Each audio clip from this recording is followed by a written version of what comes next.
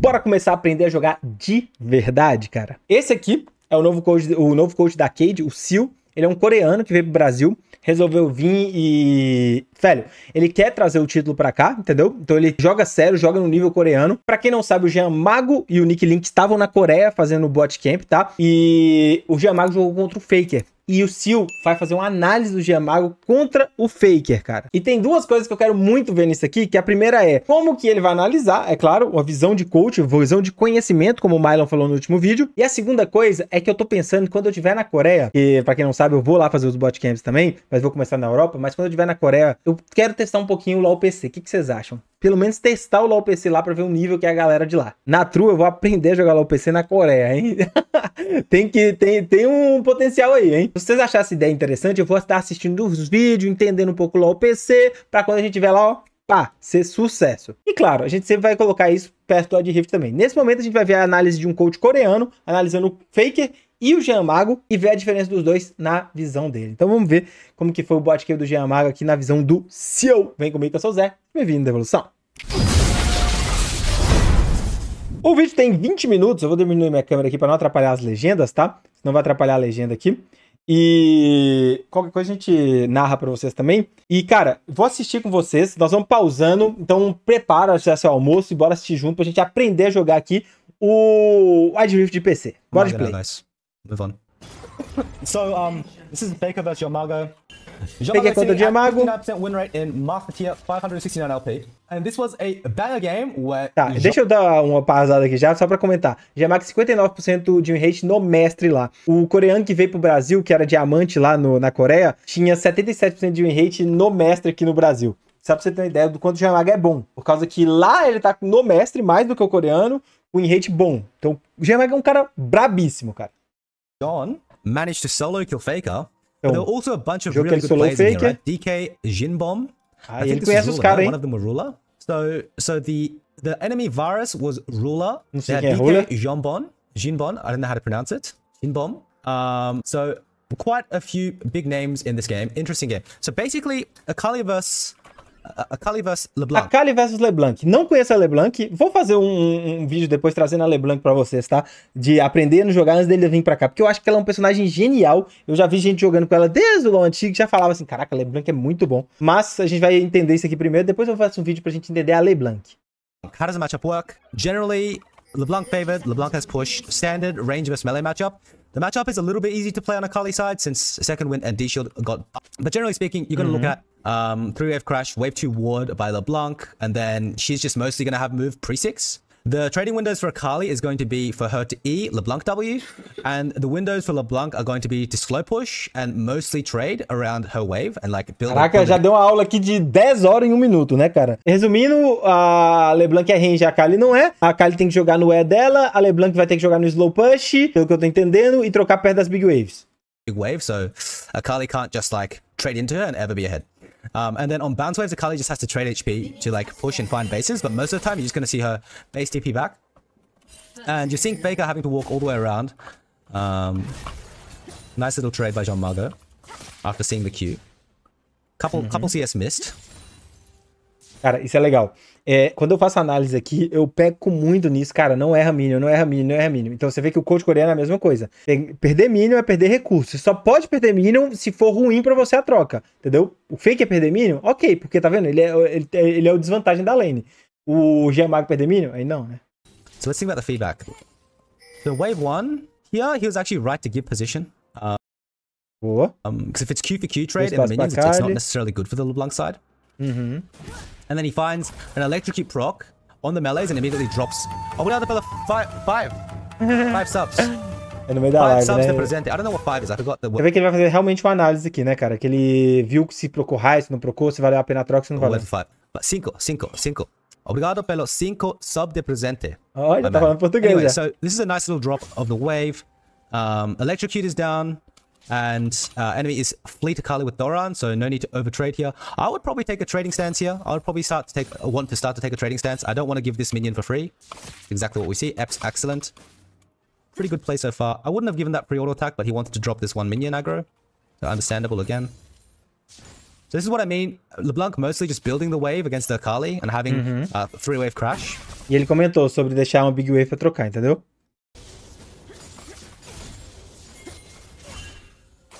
And I think he pushed this wave a little bit too fast, mainly because he W'd the wave. So as you can see, hide and bush, the faker sits in the wave on purpose. What you see a lot of low elo Akalis do is sit like here, right? Away from the wave. Ó, interessantíssimo ele falando isso. E nós vimos lá o Milo analisando com o Kiaula. O Kiaula comentou a mesma coisa. Que o Faker faz isso de propósito, entendeu? E o Kiaula postou depois, antes do vídeo, né? Então você vê que o cara manja da parada. This is not good. Because if you sit away from the wave, LeBlanc's W doesn't hit the wave as well. And then you allow LeBlanc to build a bigger wave. So this is a standard 2-wave crash based on the trading window that Faker gave him. Popping that... Oh, I thought it was electrocute, but I guess it didn't prop this time for some reason. And here, I think he can push a little slower, but he opts to take the Q trade instead. And because of that, this minion becomes free.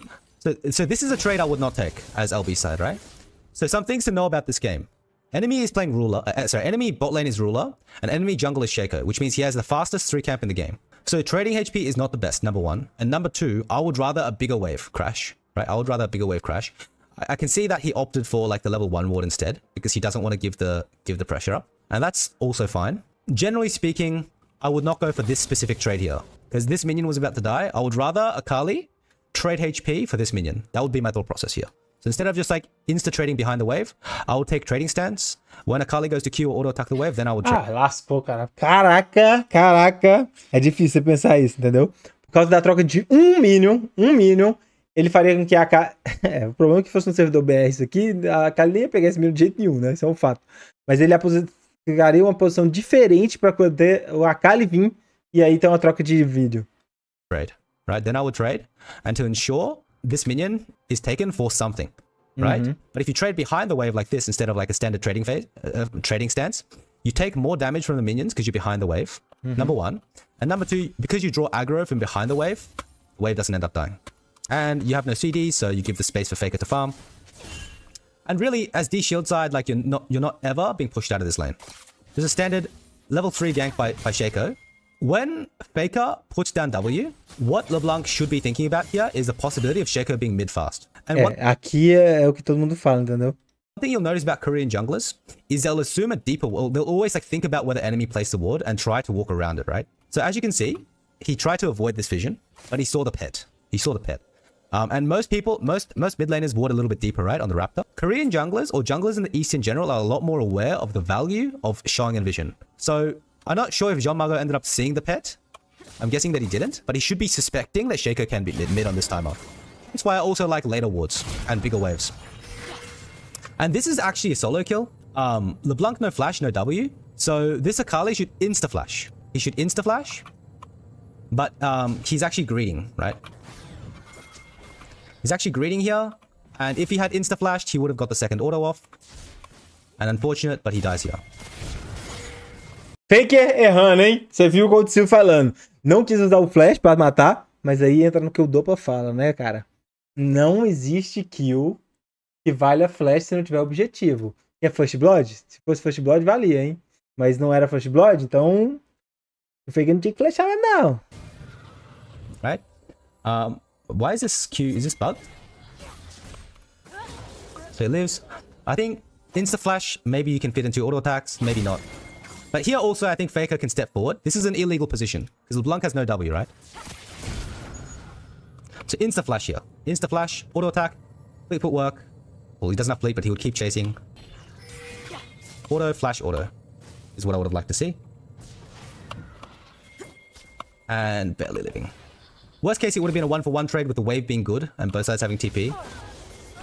But generally speaking, in these kind of matchups where it's already like LeBlanc favored, and is this even? Oh, it's not even good for Akali to die. Like it's not even good to trade 1-for-1 because the wave is bad.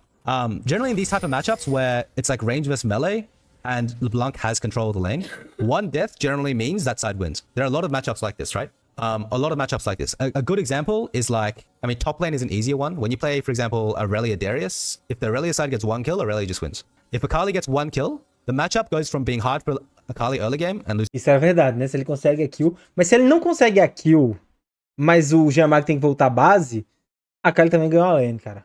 Porque ele tirou toda a pressão ali. Eu acho que... o Faker errou, mas não dá pra falar, né? Face tank you and stat check you and win. Yeah, I mean, I think Shaco already pressed the knife, so unfortunate there. And let me just double check. Did he not use E? I think he did use E, guys. And I think it was a bit of a misplay from Shaco. Também não sei o que o Chaco faz exatamente. Ele tá falando da faca aqui, mas eu não sei. Se esse que manjam me fala.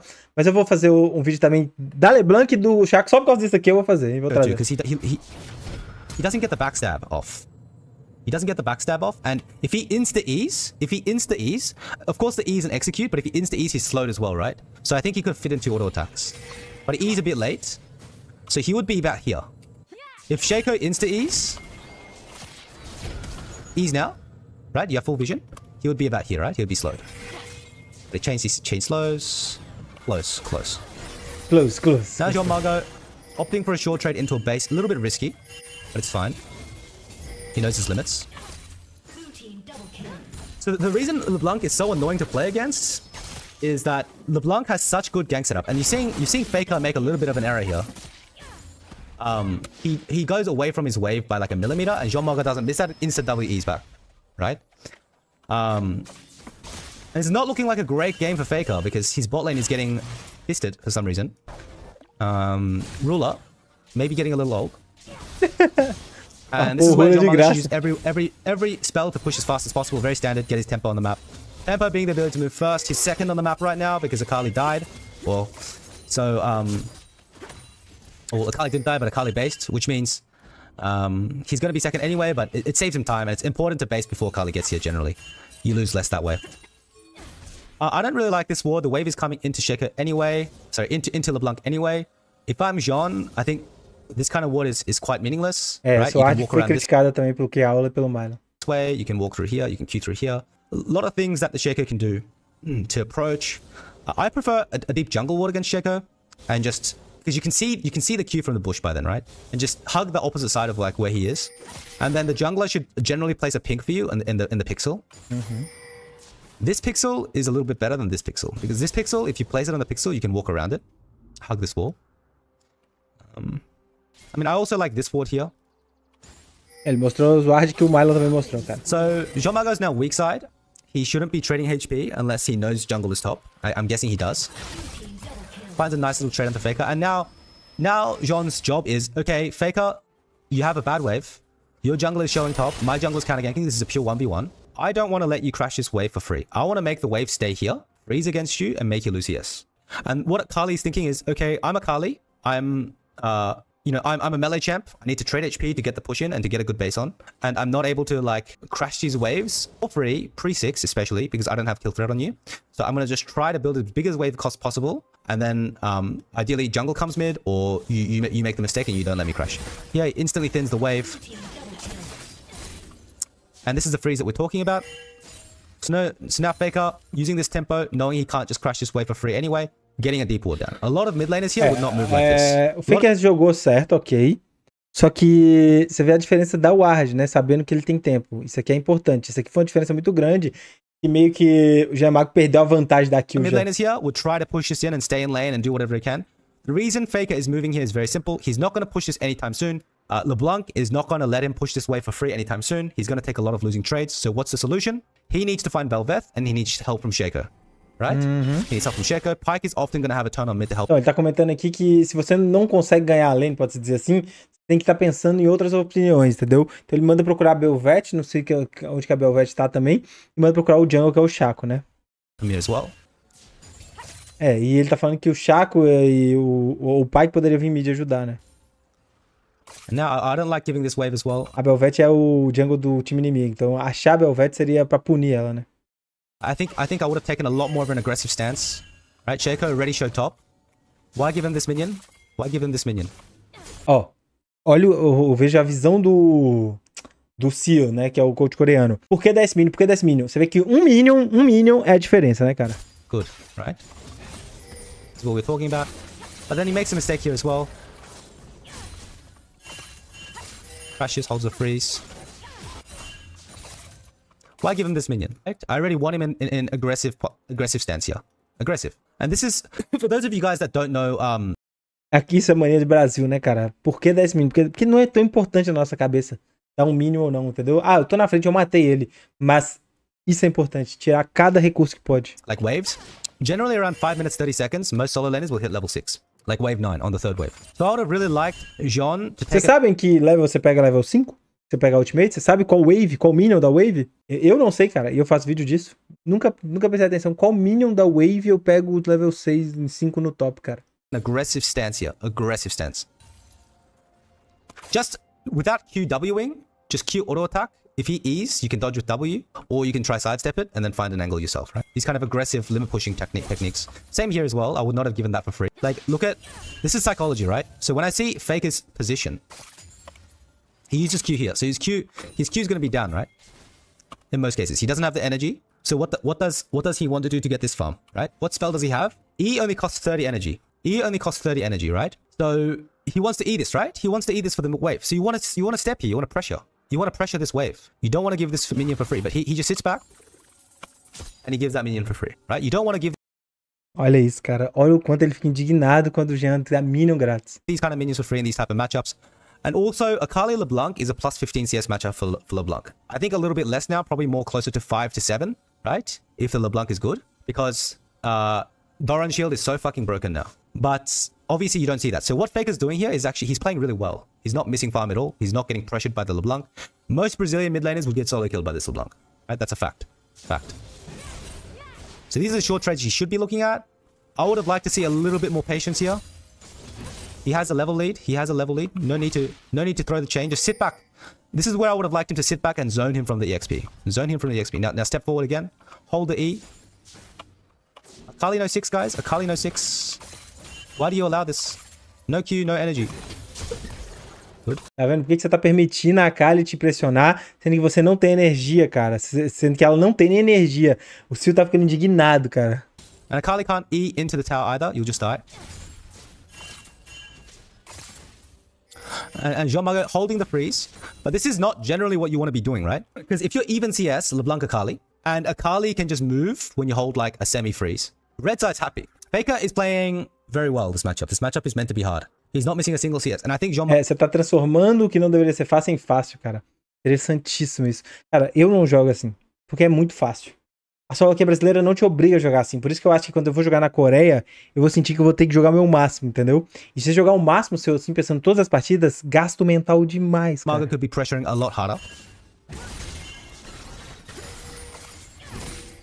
So in early levels, Akali has no kill threat or no threat into LeBlanc because Akali doesn't have ult, and Akali ult gives him 2 more dashes, which lets him play around the LeBlanc. But in later levels, Akali has kill threat against LeBlanc. So in early levels, LeBlanc wants to push, and in later levels, LeBlanc wants to hold the wave on her side. That's generally the matchup. But here, as you can see, there are a lot of windows. Interessante que isso tudo que ele fala é na teoria. Aí você vê que na prática tudo pode mudar do estilo que o FAKER e o Jean-Margot jogam, entendeu? Where Akali is the one pressuring the lane, even pre-6. E ela deveria pressionar a lane só antes do level 6, só depois do level 6, que seria a ultimate dela, que no caso level 5. O que não acontece, ela tá pressionando a wave muito antes, né, velho? This is where I want LeBlanc to be punishing Akali on the tower, making him a CS. And the more you push, the harder it is to farm generally. Because Akali is not the best at farming on the tower. So first 6 minutes, I actually think FAKER played it very well. FAKER played it very well. He's 2 CS up, he has push. He only... Resumidamente, o Sil tá falando que até o level 6 aqui, nesses primeiros minutos de jogos, na fase de lane, pode-se dizer assim, se o FAKER não tivesse morrido, cara, ele tinha ganhado de Jean-Margot esse jogo. He died once on a really close kill, and I think maybe him and Shaco both misplayed slightly. And I would say Jean-Margot actually misworded, stepped in wrong position, and took the wrong trades. And he didn't... Nossa, o ardou errado, fez posicionamento ruim e, nossa, trocas ruins. Pressure as much as usual. Nem pressionou quando deveria. And if you deveria. think about team fights, for me, I would always rather the Akali side than the LeBlanc side. For me. At least until like really, really late game. But even then, I would still maybe prefer the Akali side. Because you have like an AoE kill ability and you have Shroud, which by... E aí ele tá comentando aqui agora que, beleza, é onde o Jean-Margot tinha vantagem. Porque a partir daí, a Akali vai ter teamfight melhor, porque ela tem ataque em área e etc. E melhor do que a LeBlanc, entendeu? E vai escalar melhor que a LeBlanc. So much space against enemy AD. So, I mean, this so-called wave control that people are seeing from Jean-Margot here holding the wave is not necessarily the best. Because he's not using that wave to create HP leads against Akali at all. Akali's just being chilling with D-Shield the whole time. Outscaling, outmoving. I don't feel like he's... Dando outscale e se movendo mais, velho. É aquela coisa, você já deve ter visto. Você tá com um cara que você fala, esse cara tem vantagem e tá perdendo. Como assim, cara? Imagina o time do LeBlanc falando, cara, por que você não tá aqui estourando todo mundo? Você deveria estar jogando esse mid lá na PQP e e estourando todo mundo nesse início. E ele tá lá só farmando. Outscaling Faker at all right now.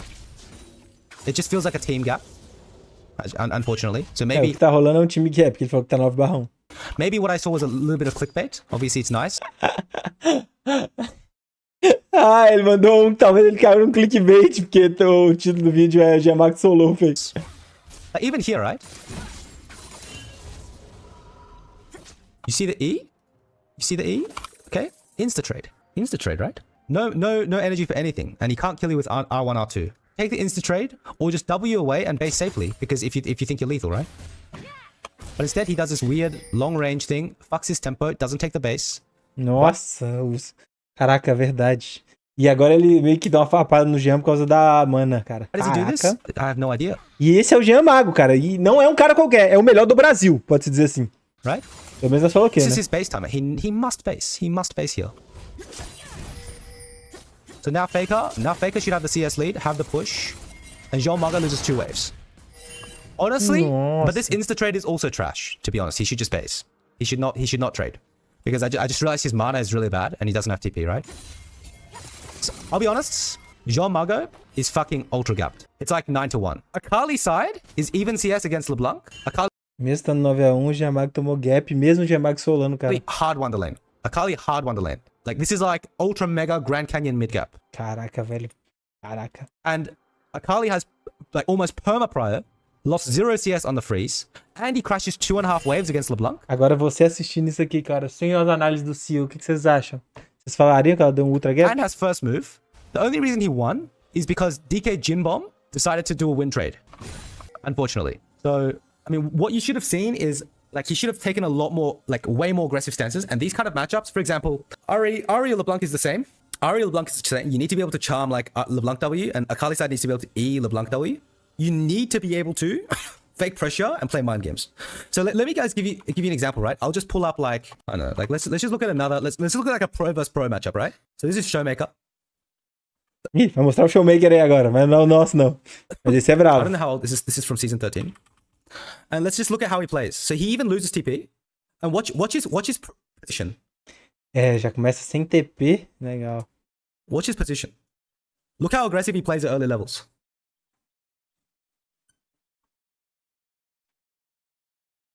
Pulling the wave, creating slow push. And as I said, he didn't ward level 1, right? He didn't ward level 1. Wave 2 stack. Watch this. These 3 minions will hit here. The casters will freeze here and you'll get a wave 3 crash. No, he didn't. No, he didn't. It looks completely different. For those of you guys that say Jean did this, you have no eye for League of Legends. I'm sorry. Wave 2. Quem falou que ele fez, jogou bem, não entende League of Legends. Exactly what I said. Wave freezes. Oh, he actually gets the crash off as well. So his timing is a little off here. But generally, he should be able to crash 3. And look at the HP diff. Look at the HP diff, right? But when you look at Jean, it didn't look like that at all, right? So my meeting is now. I actually have to go. You guys can rewatch the VOD and see what I'm talking about. But thank you so much for watching.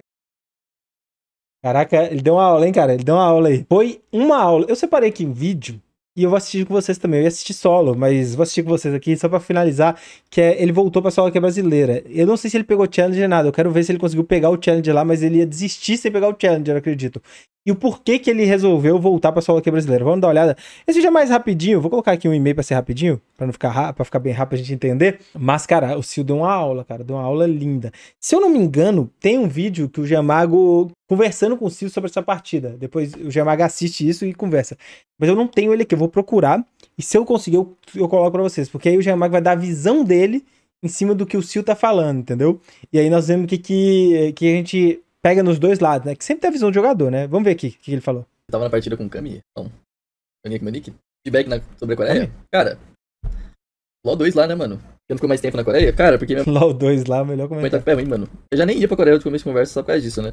Só que aí, tipo, ela tava aqui com o meu irmão, passa que ela deu uma piorada. Eu já tava meio tilt lá. Não era pra mim tá, tipo, até lá agora. Ela tá, tipo, indo embora hoje de amanhã. E lá são 12 horas de shift também, né? Lá Queen, os próprios 2 meses tamo junto. Tem nem mais que eu ban aqui, velho. Tô nem LeBlanc. Não vou já de LeBlanc. Cara, lá na Coreia, os elos são estáveis. Tipo, se você é mestre, você quer ir contra mestre, se você é grão-mestre, você quer ir contra grão-mestre. Se você é challenger, você é contra challenger. E tipo, os caras lá, os mestres, os caras jogam realmente como mestre, porque mestre é o Raelo, certo? Tipo, todo mundo concorda que o mestre é o Raelo. Só que no Brasil, o mestre não é o Raelo, porque o Brasil é muito instável, tá ligado? Tipo assim, um cara, mano, tipo, são 10 mil mestres e tipo, 200 mestres joga realmente como se fosse um mestre. Lá, mano, os caras realmente jogam como se fosse mestre, todo mundo, tá ligado? Os caras são estáveis lá, mano. Aqui é muito instável. Por que o cara não troca, velho? Caralho, mano. Cara, o que eu trolei na Coreia também foi ter jogado pouco de Yone, mano. Quando eu peguei 600 pontos, se eu tivesse spamando Yone lá, velho, subia fácil, mano. Eu tava com muito preconceito com Yone. Quando eu peguei GM lá, era só spamar Yone, mano. Eu carregava as partidas. Não falou que de lá ia pra Europa. Não, Ah, mas ele pegou GM, beleza. Depois do bootcamp da Coreia, eu ia fazer na Europa, né? Mas depois. Só que tem que ir época de Mundial. Nossa, e época de Mundial na Europa é hype, velho. Hype. Acho que o MSI vai ser na China, mano. China é paia, não? Não, mas eu não sei se dá pra... Na China é um servidor específico. Os chineses não jogam na Coreia? Também só bacana, window. O nome da música é All We Know. Eu gosto de Yone Top e Yasuo Mid. Mas é pro Mundial eles ficam no super servidor, já que dá pra jogar no KR, o ping feito. Aí, Yone Top, tá. Lá, mas o... Como que funciona esse super servidor? Só a Pro entra. A Libet, não traz 2 meses também juntos. Alegria. Ele não vai falar muita coisa, acho que vai mostrar a partida agora, guys. Aí eu já pulo isso aqui. Mas, em geral, você vê que até ele sentiu, né? Lá, mestre é mestre. Lá não tá fácil olhar a partida. Aqui, no LoL, mestre é diamante. Imagina se é mestre só de elo, porque é diamante de cabeça. Imagina lá de que mestre é prata. É. E ele tá jogando contra a Kali de novo. Ai, meu Deus. Não sei se ele ganha. Não sei se ele vai falar mais alguma coisa não, cara. Vamos ver se lá no finalzão, se ele fala alguma coisa. Que a tela cresce aqui, ó. Mas se ele vai comentar alguma coisa.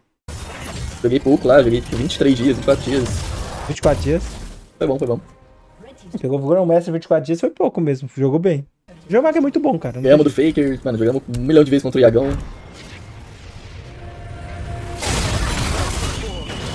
Não conseguiu pegar o challenge, mas jogou bem, velho.